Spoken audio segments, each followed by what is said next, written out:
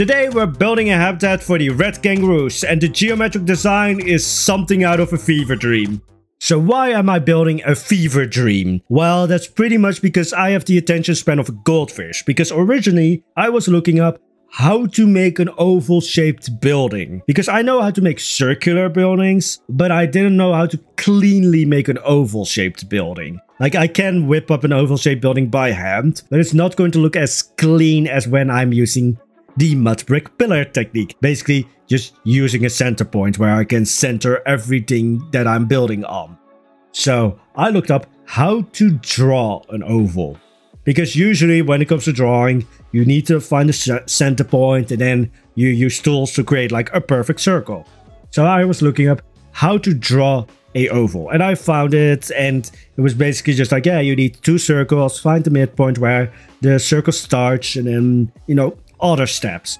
So I looked that up, thought, all right, I'm going to build an oval shaped building for whatever animal this is going to be, because by that point I didn't know that I was going to build a kangaroo habitat, because usually I built the building and then as I'm building the building I'm like, oh yeah, this could work for this animal because it's like this size or that.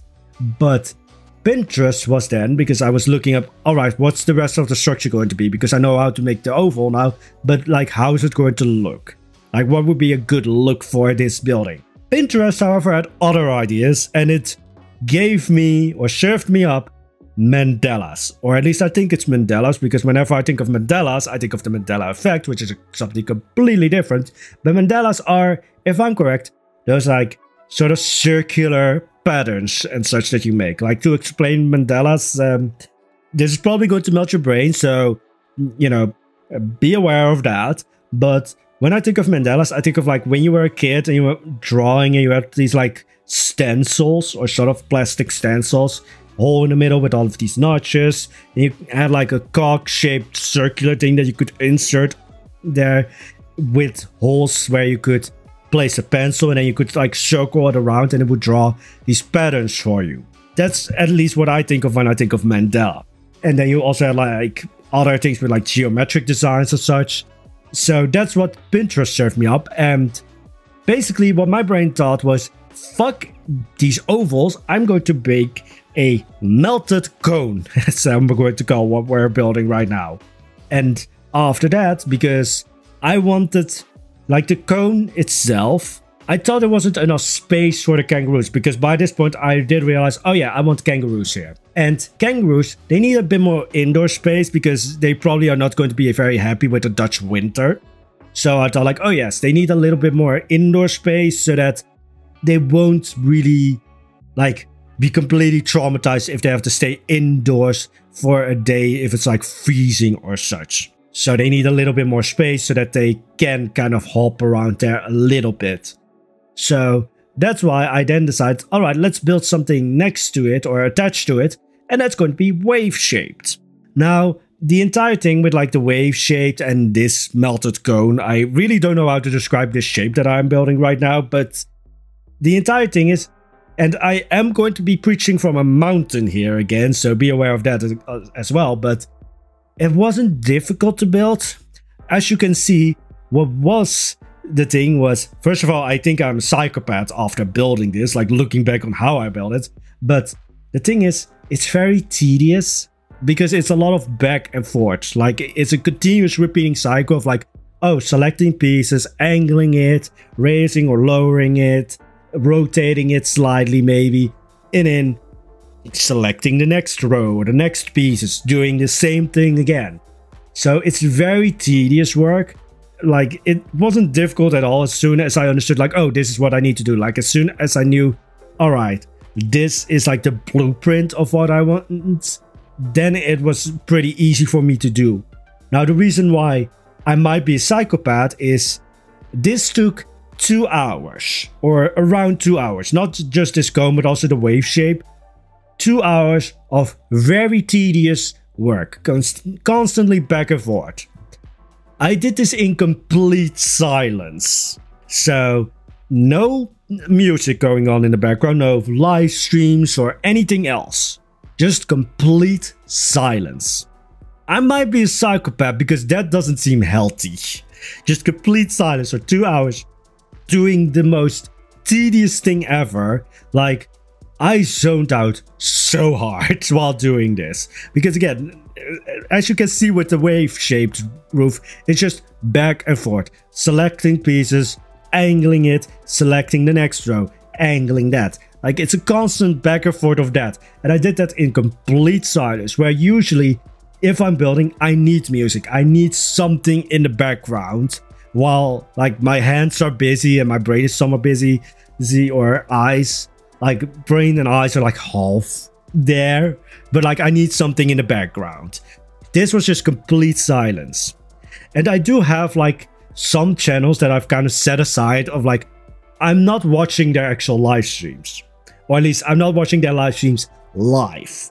I always just like, there's this one channel, I'm not going to name them, but there's one channel and it's not at all related to Planet Zoo, but I actually wait until their live stream is finished because then I can watch it all back. And just continuous, there's never any buffering and such, so it's continuous, just something going on in the background. I think that's the reason of this, like, I never watch the live streams live, because I don't want buffering or anything like that. Because sometimes internet is just going to shit itself. So, complete silence, because I wasn't even watching those. So, I have no idea how I am still... Well, actually, I'm not mentally sane. Let's face that. I am not mentally sane. Like, look at what I'm building right now. Do you think a mentally sane person is going to build this? Though, to be fair, I also have like... Well, it's not an obsession with chicken nuggets. I haven't actually eaten chicken nuggets in like a few months now. I do crave them sometimes, but then that's because we all crave trash at some points. I want to make a joke there, but we're not going there. But anyways, back to the actual building as such. Because this is a very design-heavy building. And I said in the previous video of like, oh, I rejected the armadillo design that I originally came up for the wombat habitat because it was so design-heavy.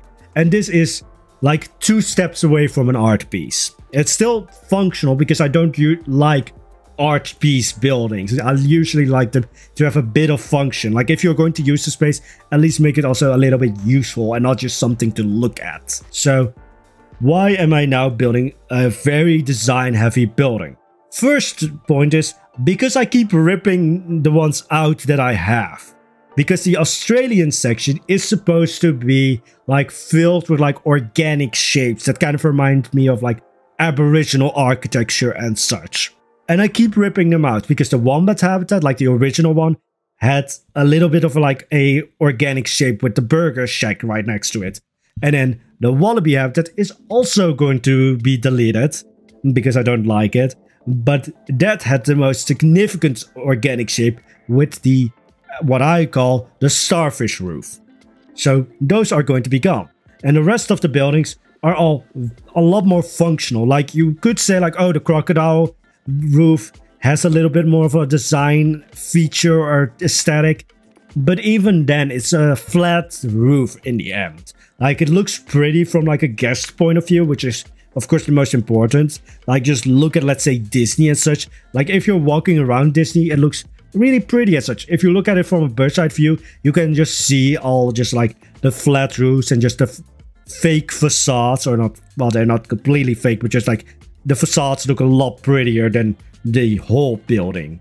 So the Australian section has a lot of that right now, whereas like it's a pretty facade, but then the roof or other parts of the building are completely functional.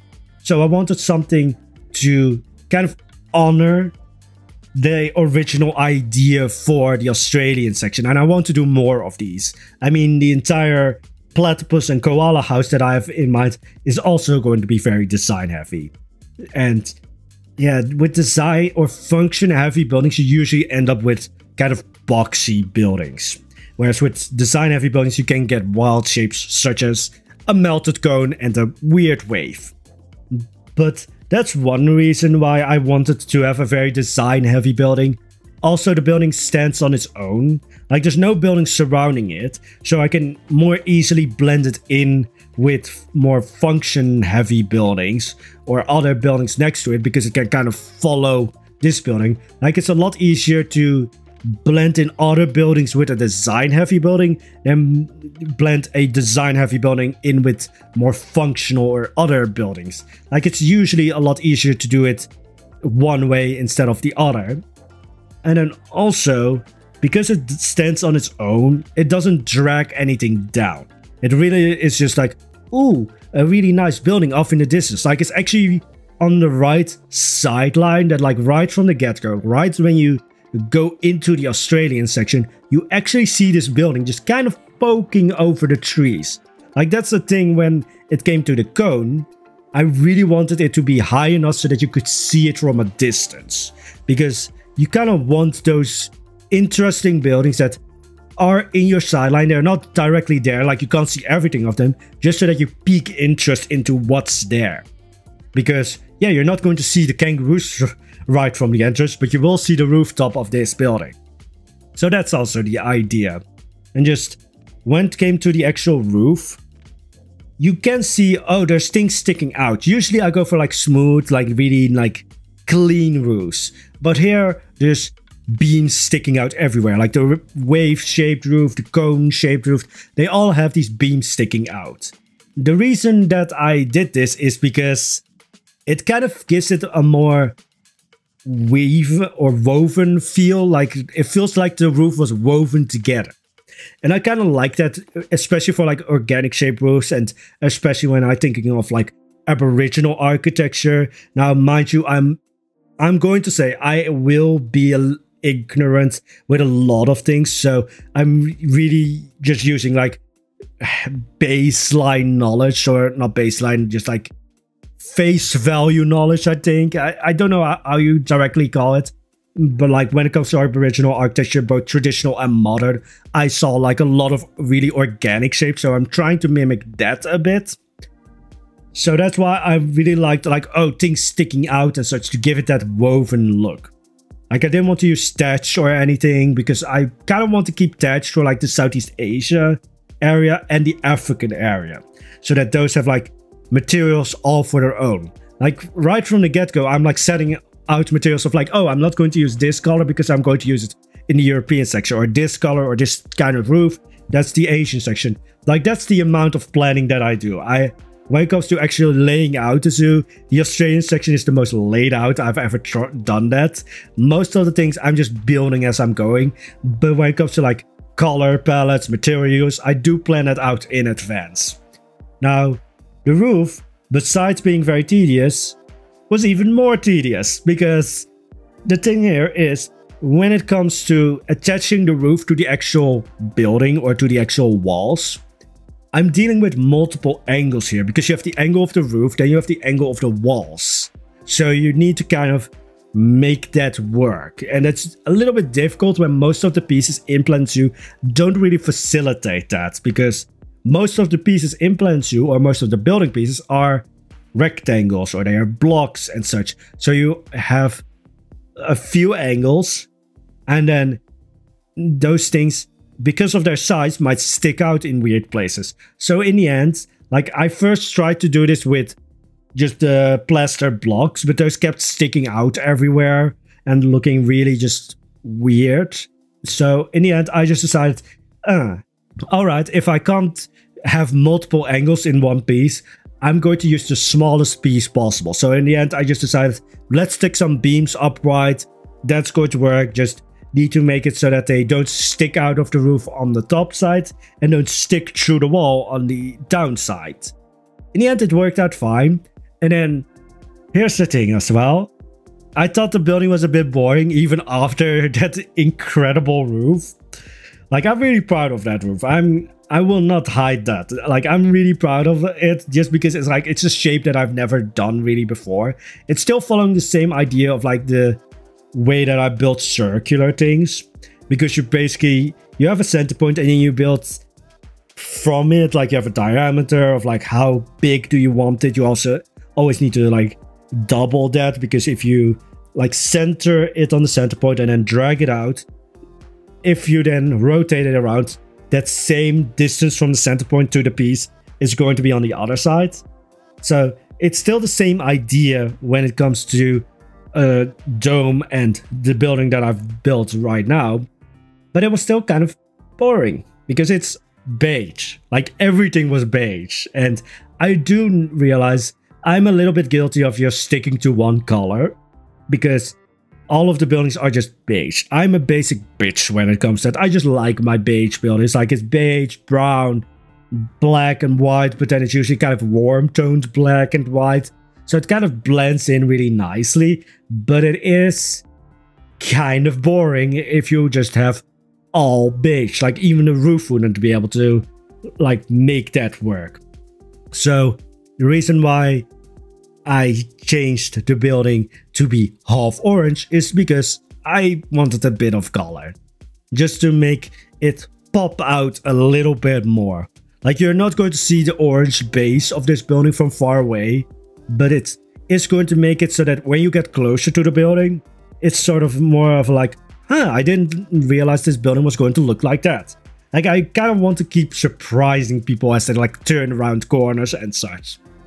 I do have a bit of difficulty when it comes to like, oh yeah, I need to also use other colors. Like I need to use like reds or greens, yellows and such. Like making that changing room for the entrance of Naturalis yellow, because it's, of course, it's a changing room, so it's going to be like, well, a baby changing room station, something along those lines. But because it's supposed to be for children, you usually want brighter colors because children like bright colors. Like that's no secret. Like even I, when I was young, was just like, ooh, bright colors. Like this is actually a funny thing. You will have seen this with the, or might have spotted this with the channel, but the channel, or at least the image or the icon of the channel, which is of course this squirrel, the background color has changed. Because originally it was red, because I thought like, oh, that's going to pop out a lot. And then I changed it to green because green was my favorite color at the time. And now it's purple, because now I like purple a lot more than green. And it's not just like, no, I don't want lavender or anything. I want royal purple, because I am a slut for Byzantine history, culture and such. So whenever I think of like Byzantines and such, I just think of royal purple. And now I am just like, everything needs to be purple. I know Claire is what might be watching this and be like, bitch, purple's my color. Yeah, I've colonized it. We Dutch are very good at that. Just look at, well, actually, compared to the English, the French, and the Spanish, we had a much smaller empire, but yeah. Also, yes, colonialism, bad. I know, it was a joke. But anyways, back to the actual building. It's actually kind of funny that like half of the time when I'm talking or making these voiceovers, I have like 3 topics laid out, like completely prepared. And then as soon as I start talking, it's just like, brain shuts off now. Like you can hear the Windows shut off sound just going on. Well, as soon as I start recording. And all of the topics, like sometimes I want to make a video where I'm like, yeah, I'm explaining how I'm building stuff and such, and then my brain just goes, let's talk about chicken nuggets. Chicken nuggets is a recurring topic. I'm not obsessed with chicken nuggets, it's just the trash that we love. I don't think anybody will say McDonald's is healthy. Like, I think it's healthier for actually to get a burger than a salad. Also, if you get a salad at any kind of fast food place, what the hell is wrong with you? Like, I will judge you. If you get a salad at a fast food place, doesn't matter if it's McDonald's, Burger King or anything. Why? Like, you're already there. You know that you're eating trash food. Are you that much in denial of like, no, I'm healthy? Bitch, you're not. If you were healthy, you were cooking shit at home. Not here at McDonald's, wasting my time because I have to wait for your salad to be prepared. Let me eat my 20-piece chicken nuggets. Yeah, I like doing those polls as well, because a lot of people were actually like, no, 9-piece or like 6-piece nuggets. And I'm just like, no, you don't get a burger. You just get a 20-piece of nuggets and are very happy. You also feel like a pig. Like, that's the thing with McDonald's. You know you're eating trash, and you will feel guilty. Like, some people go to church or confessional for that. I just get chicken nuggets, and I feel guilty. I am willing to confess my sins after eating chicken nuggets. Although those sins are not that big, actually. Like, I keep saying, like, oh yeah, evil murderers, mascot and such. And then I realized that, like, yeah, in real life, I don't really do much. I mean, I'm a hermit, so there's not a lot of things when it comes to that. The actual funny thing is, which is kind of weird because I'm a hermit. I don't think anyone will be surprised of like, yeah, I don't really like talking to people. Well, actually, talking to people is not the worst thing. Although I'm a bit, like, I constantly think of myself of like, am I being creepy because I just like listening? Like, I just like kind of zoning out, listening while conversation is going on around me, and then occasionally like butting in, of course, and saying stuff because I'm not there just as like a fucking microphone just listening to everything and not saying a word. But I'm just like, yeah, you have interesting stuff to say. Like, a lot of people, or pretty much everyone, has interesting stuff to say, and I just like that. And the funny thing is, like, you would think like, oh, Poison is going to be very afraid to call someone. No, bitch, I will call. I will not message you. I will just directly call you.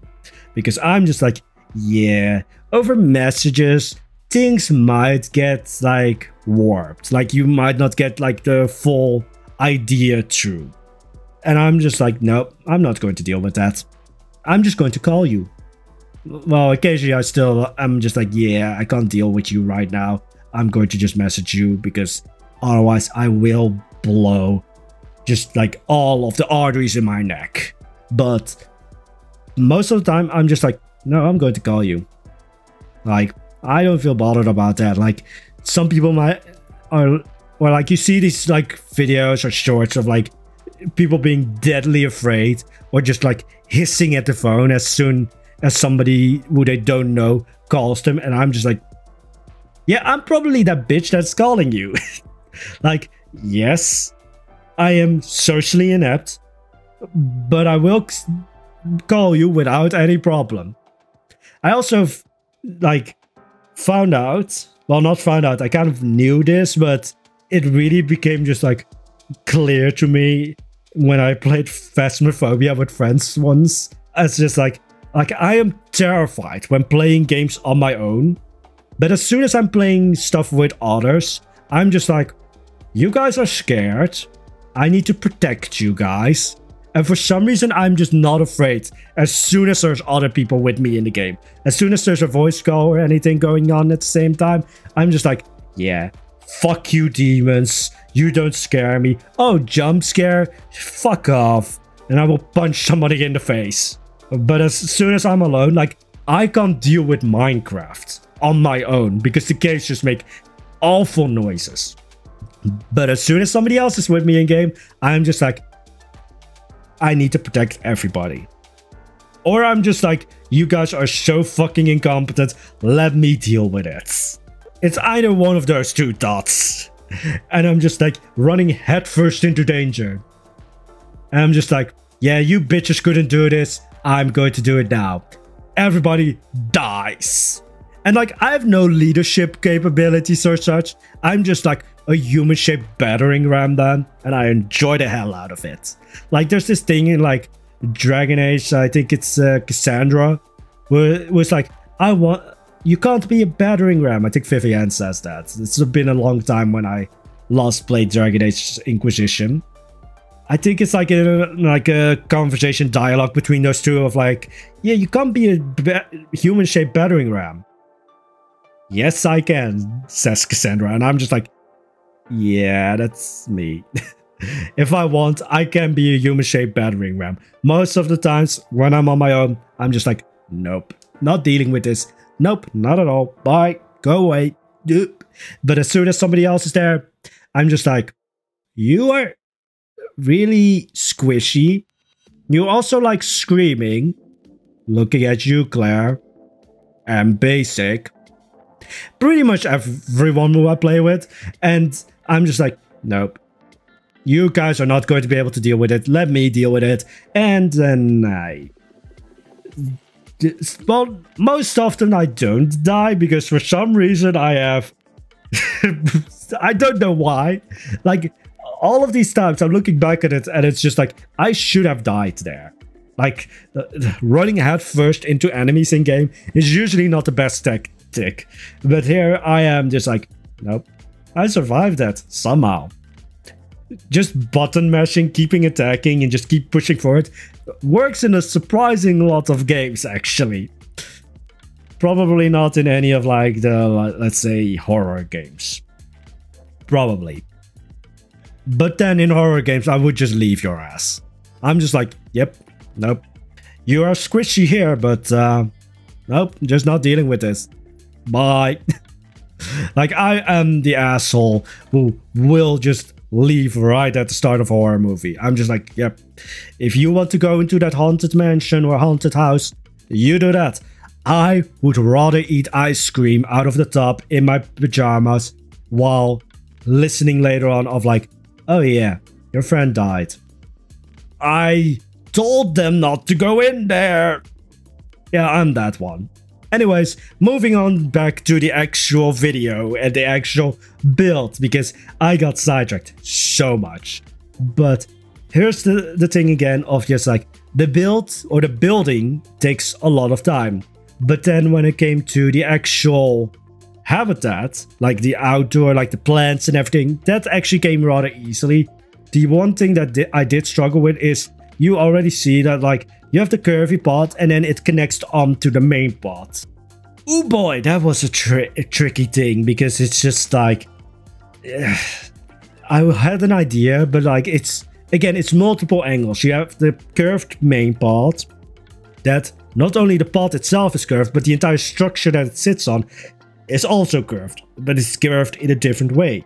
So Planet Zoo just doesn't really deal well with having multiple angles on one piece. So having to do that with the idea that I had was just torture. Eventually it worked. I haven't finished it completely because by that point I was just like, yeah, this is Future Poison's problem. We are going to deal with this later. I also made the windows into like the kangaroo habitat. I had one side, like the extension, a little bit more blocked out so that the kangaroos had a little bit more privacy. But then the actual cone, I did leave the windows completely open. I did, however, put a fence in there. You will see this later. But I put a fence in there because kangaroos are dicks. At least the videos that I've seen, because they like to attack dogs for some reason. I don't know why. But or maybe it's just like the videos that get suggested to me are just all kangaroos. Well, actually, I started looking up people fighting kangaroos. Because it's kind of like the same idea as like Florida man fighting a crocodile or an alligator. I was just like curious. But kangaroos are dicks. Because I saw one kangaroo trying to unalive a dog by trying to like push it underwater. And then the owner just comes up and just smacks it. And then there was another one, again, like a kangaroo just holding onto a dog, choking it, I think. Owner just comes up and just smashes it in the face. And it's just like, what the fuck happens? Like, it's pretty much like the owner of the dog just hit the reset button on the kangaroo. And it's just like, restoring factory settings right now. As the kangaroo is just like T-posing there. Just like, what the fuck just happened? And then the animal just realized, yeah, I'm not the top predator here. Actually, kangaroos aren't predators. They're complete herbivores. They're just dicks. And yeah, I kind of just think of like, yeah, Australia is the Florida, just internationally. Because Australia is always where the weird shit happens. And then when it comes to like the crocodiles, because I of course went into a deep dive of just like looking up people fighting crocodiles and kangaroos. It was just an old guy just smacking a crocodile with a frying pan. And then I looked up like not a remix, but like somebody edited the video so that you had like the really big doink sound when it came to the crocodile being hit by the frying pan, and it's just the most hilarious shit ever. Because the animals are just like, what the fuck is happening? And then with the kangaroo, I realized as well, and I later saw this also in a video, if you just hold it down, like if you make sure that it isn't able to use its leg, it's pretty much just like, it's going to go into a cat fight and it's just going to slap you with its weird T-Rex arms. And it's just like, yeah, it does have claws there, of course, but it's just, it looks really weird. It looks really funny because it's just like, I can't do anything. So here, I have my little T-Rex arms flaming at you like a blow-up balloon thing that you see at like a car dealership. Because kangaroo's greatest weapons, I think, are its legs because they're really powerful. And so it's just like, nah. Like, that's the sound that I think of when I see a kangaroo just trying to fight when it's not able to use its legs. It's just a toddler wailing. Also, this is the thing that I talked about, or the bridge that I talked about, that was really difficult until I figured out how to do it. Like, that's a lot of things when it comes to building for me. It's just like, yeah, it's difficult at first, but as soon as I get a little bit of a handle on things, as soon as I kind of realize, oh, well, this is how this works, and this is how that works, this is how it looks nice and clean, then it comes very easily to me. Like, that's, I think, again, this is going to sound so fucking egocentric of me, but for me, it's just really easy for me to pick things up. As soon as I really know what I'm doing, I can easily repeat stuff. I think that's probably my greatest asset when it comes to building stuff. It's just like, I am able to pick up things really easily. Anyways, so trying to build this bridge, it's not completely finished because I actually had the idea that this bridge is movable. So that's why the circle continues in the actual main path. So that, like, hey, if the zoo is closed, they will eventually turn all of these bridges open, or like make it so that the path isn't connected anymore. I'm not doing that right now because this video is already so fucking long. But I decided, all right, maybe that's going to be the plan of like, oh, they are going to like close the paths so that they can slowly funnel the people towards the entrance. Kind of like some theme parks do that, where they close off areas like at the back of the park, and then slowly people get pushed to the entrance when the park closes. I also started using gum trees. I think they're gum trees. They're pretty much just the white trees. And yes, I just name them white trees because I don't remember the names. Like, I frequently have this where I'm like, you told me your name? Yeah, I probably remembered it for like a month at most, maybe a week, and then I forget it. So that's just a thing. I just don't remember names. I need visuals. And so when it came to the white tree, it's just like, yeah, the tree is white. It's the, I think, only one besides the birch tree, but then I do remember birch because I'm not that stupid. I am significantly stupid, but not that stupid that I forget a birch tree because we have them everywhere here in the Netherlands. But when it comes to the white tree, I was just like, yeah, this is the only tree. It's Australian, and then it's white. Because of course, all of the weirdest things happen in Australia. Australia really is just the Florida of the world. Like, Florida is the Florida of the US. Australia is the Florida of the entire world. Like, just name something, and it's 10 times weirder in Australia.